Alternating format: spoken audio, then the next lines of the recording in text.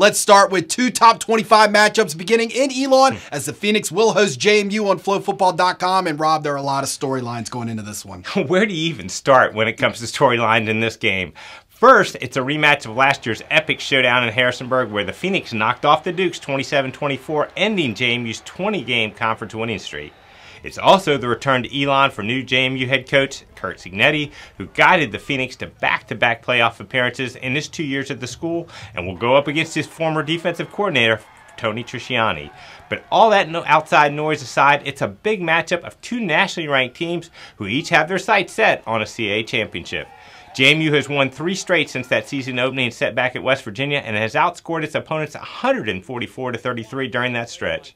Quarterback Ben DiNucci is completing 74% of his passes and has thrown 7 TDs in his last 3 games, and his pool of talented receivers got even deeper last week with the return of Riley Stapleton, who made 5 catches in the win over Chattanooga.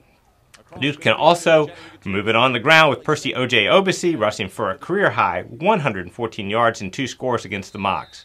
Now, the Dukes defense hasn't given up more than 337 yards in a game all year and is allowing just 13 points per contest. Defensive end Rondell Carter has a league-high 6 tackles for loss and 5 quarterback hurries.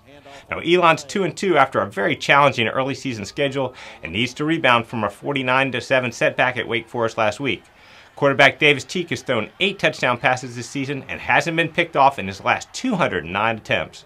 Top target Cortez Weeks has 15 receptions and has found the end zone in all 3 games he's played. Now, the Phoenix ran for 212 yards in last year's win over the Dukes, and the trio of Jalen Thomas, Sean McNair, and Breland Cyphers will try to replicate that effort.